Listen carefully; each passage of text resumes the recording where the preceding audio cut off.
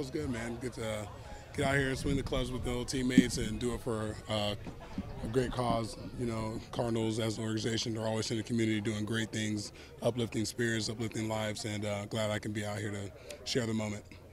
I think we just got to hit the reset button and not really have as many expectations as we had. We can have them personal, but right now as a group, we need to all just work and try to make the 53, and that's what it's all about.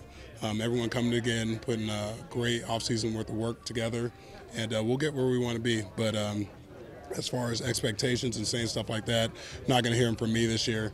It's just going to be all about grinding and coming together and starting, from the root of it, off-season program, just working. Bringing Karlos back was just huge.